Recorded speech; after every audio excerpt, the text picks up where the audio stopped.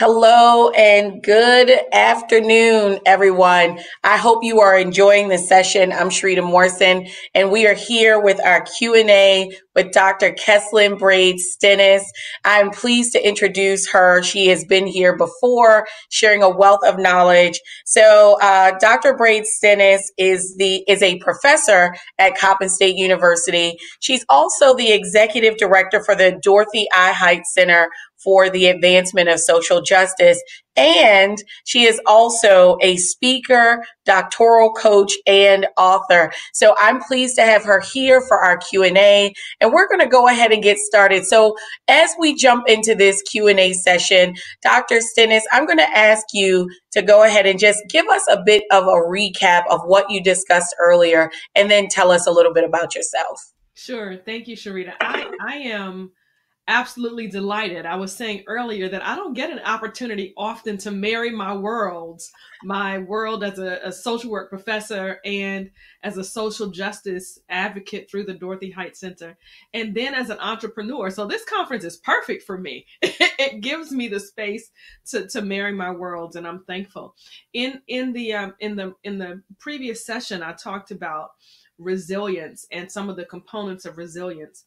And I shared with the group that Dr. Anthony Hill, one of my friends and classmates at Howard University, developed a training model on resilience. And I shared what he considered four critical components to resilience, which connect to making it to make it, right? And he talked about community and how there are various entities within our ecological system that help us build community, whether it's family, friends, or faith communities, or businesses, other business partners, faith churches, hospitals. Our communities are large. And we should consider our communities as part of our support network to help us be resilient. And then he talked about self-writing. In order to self-right, you have to recognize what's wrong, right? You have to recognize Mhm. what's not working, and that is critical to being resilient. And so, in social work, we use language like engagement assessment, planning, and intervention, and then evaluation. So, different language, but the same process to helping to figure out what has worked and what hasn't worked, and what are the strengths that I bring to this enterprise of making it happen so that it can happen. What are the strengths that I bring to help right some of those areas that haven't worked so well? So he talked about self-writing, and then he talked about creativity. I love being creative. That is a part of who I am. And for anyone who is a social worker or a business person, an entrepreneur, you have to think outside of the box, right? You have to think about um, what are some ways that I can reach this goal that, because what I've tried before hasn't worked, but what are some ways that I can reach this goal? And we have to be creative and think again outside of the box. So, he talked about creativity as a part of being resilient. And the last part, which I think is probably the most important, is vision. If Mm. we are going to be resilient, we have to have a vision, and we have to cast a vision. We have to think about where we're going. What is it that we want to do? And but even before we figure out how to get there creatively, we have to know where we're going. And so vision was that fourth component of being resilient. And then I kind of talked about the benefits of being creative and self-writing and having a vision and community are that we have resources. And as business people, as entrepreneurs, we need resources, whether those are financial or Mhm. relationships or individual resources or even cultural resources. And we have rich cultural resources at Coppin State University. And so um, resilience connects to the benefits of having resources. And the last part of what I talked about was just some examples of how I've used each of those components as an educator, as the director of the Dorothy Height Center, as a leader, and as a doctoral coach through the PhD consultants as an entrepreneur. And that's kind of what I talked about in the previous session. Okay. Well, we have some really great questions prepared for you. The first is from our audience. What steps can local businesses take to be more supportive in the communities we serve? Great question. And I would redirect. The first step is to ask members of the community, right? Because sometimes when we are an outsider to the community, we may assume that we know, but we won't know unless we ask, right? We won't know about their vision. We won't know about what they've tried before. We won't know about um, their self-writing. We won't know any of it unless we ask. So I think the first step is asking them, what they've done. Let me back up. Actually, the first step is engaging with the community, right? Mhm. And becoming in a partnership, a relationship that's built on trust and support. The second piece is, once we've developed that relationship, is really asking, where are you in your process? What do you need? What strengths do you have? These are the strengths that I bring, and that's how I think we can support one another. That's great. And the idea of building community by first starting relationships is vital in all aspects. Building that trust and that support is critical. So we have another question from the audience. So, love the excitement in the term self right. How important is it to one's entrepreneurship journey that we recognize more of this self right? And I'd almost add self awareness, and then I'll get to the second question afterward. Yeah, I think self-writing is critical, but we can't write until we recognize, one, what is not working so well, and two, what strengths do we bring to the process, right? Mhm. We Everybody talks about, as entrepreneurs, we need a team, and we do need a team, but that team has to be built around your awareness of, like what you just said, of what you do well, what you don't do well, what are the needs of that, what are the strengths that others can bring to help us collectively get to where we want to go. So I think that it's very important, even in my own entrepreneurial journey. Last year I had to do some self-writing. I had to recognize that if I want to grow as a business owner, then I really am going to need some coaching and some support in developing certain areas of my business and my brand. And so that it was critical, and I have grown as a result of self-writing. Critically important. Excellent, excellent. So, what are some specific techniques that new founders or new entrepreneurs can use in the early stages of their business and idea? Early stages of their business and idea development. Are there any sort of specifics that strategies that they can implement that help them routinely grow? That's a big question, and I have a lot of thoughts around the question. In terms of specific techniques, what has helped me as a business owner is putting myself on a schedule. Mm, There are 168 hours in a week, and I, being the energetic, outgoing, talkative person, professor that I am, I can really not spend that 168 hours the best way that it could be. So one of the techniques that I have chosen to do is that every day I have one specific task. Now I can do a lot of other things, but every day I'm on a schedule. On Monday I do this, on Tuesday I do this, on Wednesday I may or may not, depending on the flow. Thursday I post a specific thing, and then on the weekends there's something that I do. So one important technique is to schedule. Once you have the vision, you have to schedule the task in order to that are going to be required to accomplish the vision. mm, Let's see some other techniques. I talked about self-writing, and self-writing is a technique, really. Once a week I have a meeting with someone who is much more experienced, a mentor, much more experienced than I am. And I literally, not literally, figuratively sit at his feet so that I can learn. I am a social worker. I have done a lot in my social work career, but I'm not a business. Well, now I'm a business owner, but I'm not the business minded person.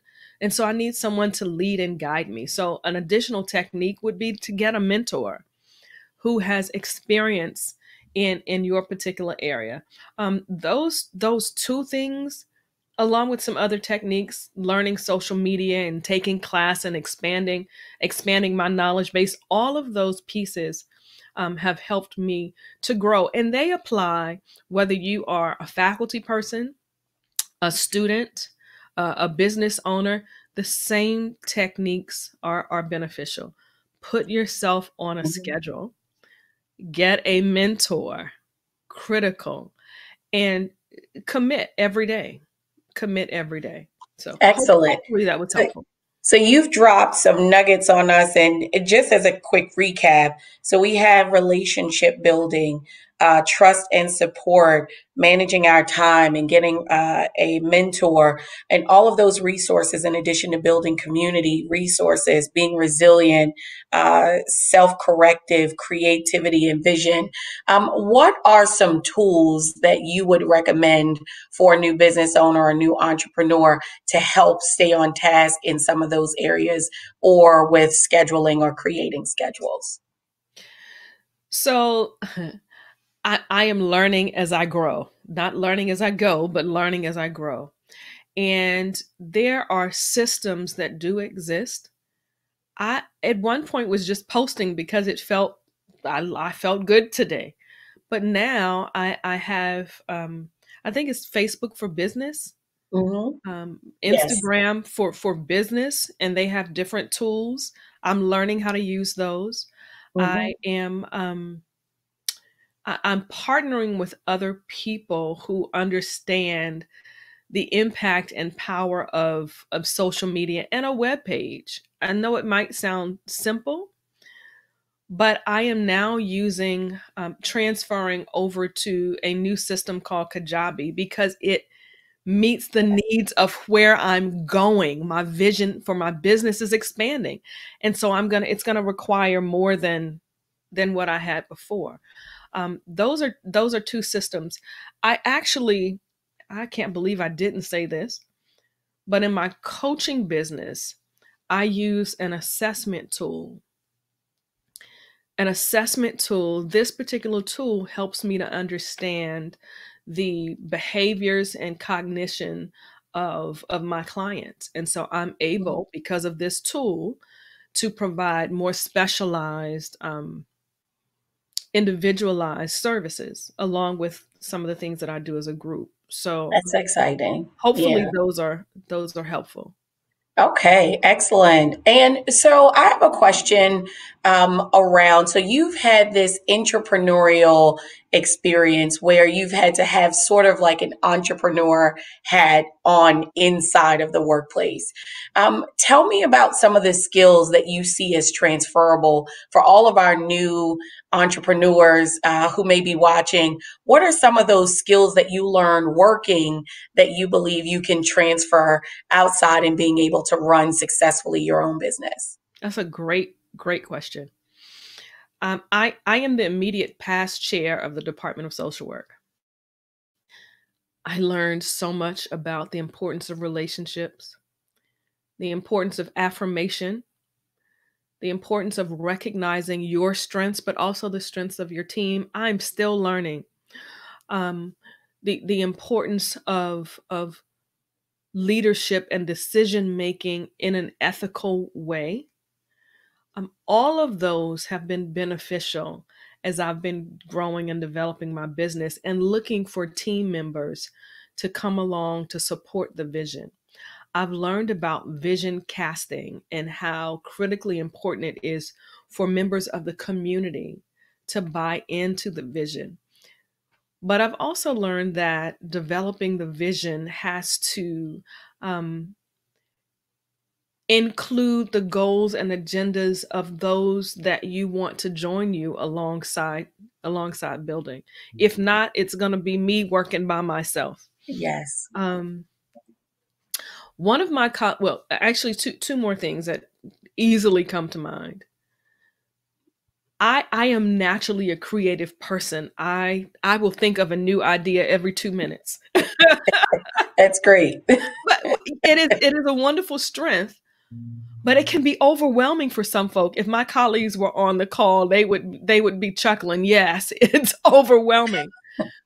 Because of my makeup, I have to kind of slow down and map everything so that I don't overwhelm other folk. The vision is great, but there has to be a consistent path forward. And so I've learned that every good idea may not be the right idea for this moment. And so some have to be tabled. Others have to be reshaped and reformed. And that's been a learning lesson from my colleagues that have it's transferred into what I do as a business person. Is this an idea? Does it align with my vision?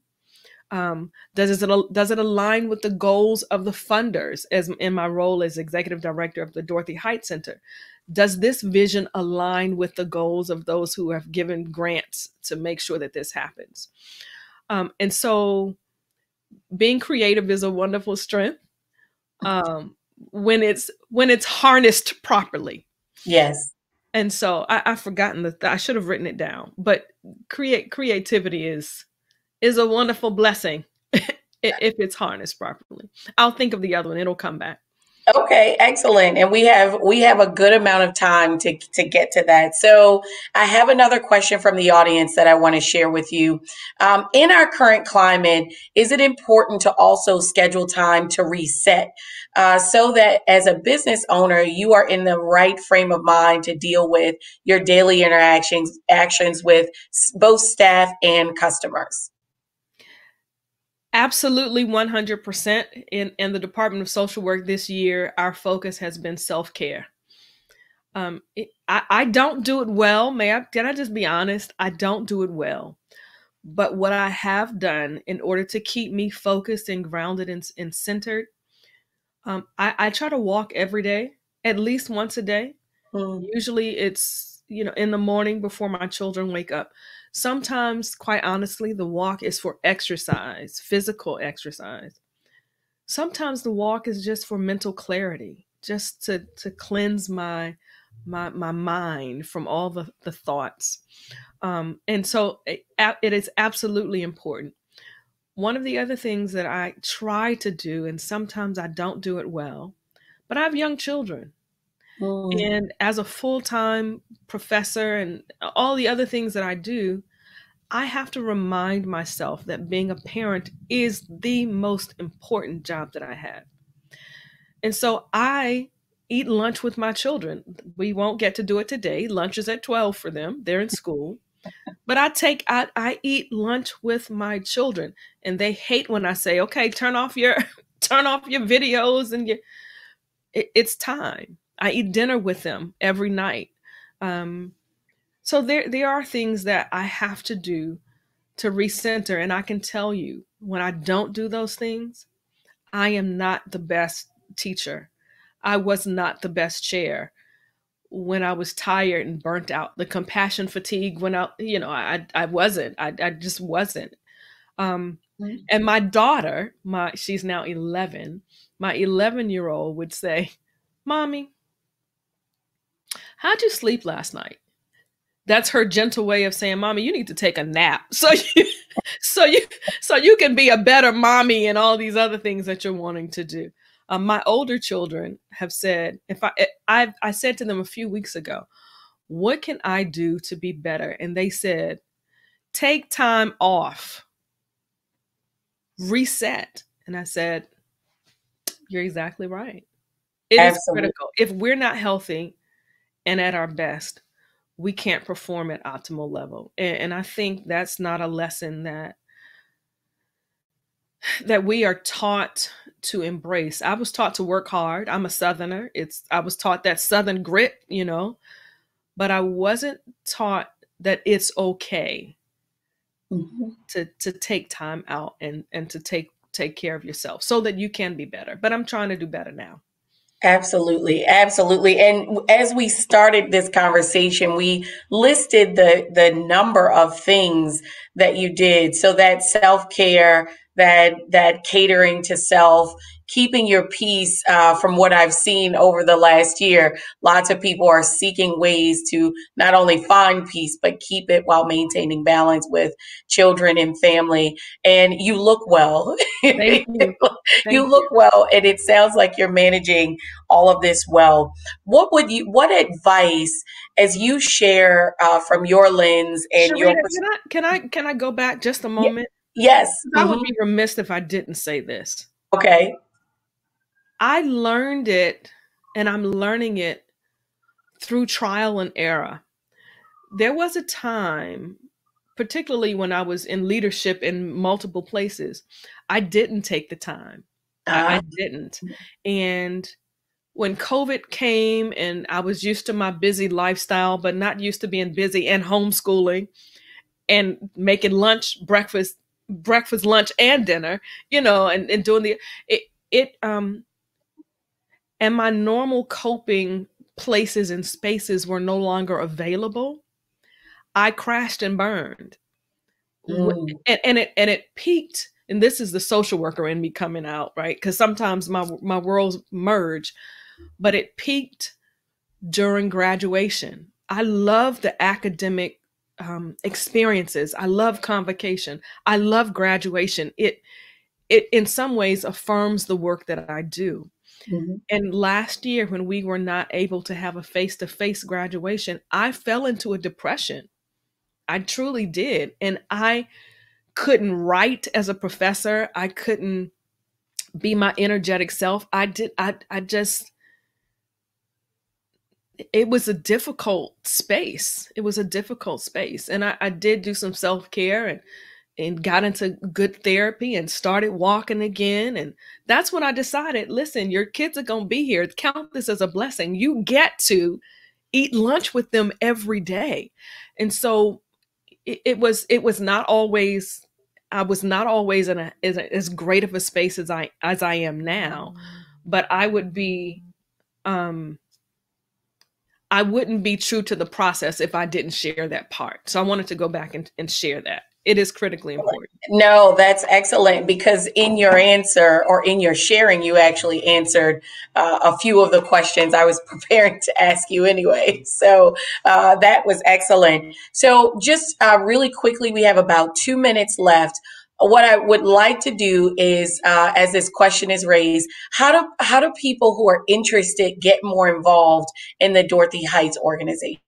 Awesome. Wonderful. We are focused on social justice research, education, and advocacy. And feel free to email me at Brade Stennis. I think it's in the bio section, but Yes. Brade Stennis at coppin.edu, or reach out to the social work department at Coppin, and we'll get your information and show you how you can get involved. Okay, Great excellent. question. So we're down to the wire. We have about 1 minute and 20 seconds left. Give me your top three pieces of advice that you would give to any entrepreneur who's looking to transition and leave that 9 to 5 and jump into entrepreneurship. Make your plan, assess the need for whatever that creative thought is, and jump. Be ready for the work, persistence, but jump. Make your plan, assess the needs, the viability, and jump. Just do it. Just Wow. do it. Well, thank you so much. I thank you for the wealth of knowledge that you've given us on today. We're leaving here with information on being resilient, creative, holding vision, gathering resources, and building community. And, I thank you for being a light and an example, not only in your work and your family and your vulnerability shared on today. So I appreciate you for giving us this time in this Q&A. Thank And you for having me. yes, ma'am, we're going to sign off. Thank you so much. Thank you. All right.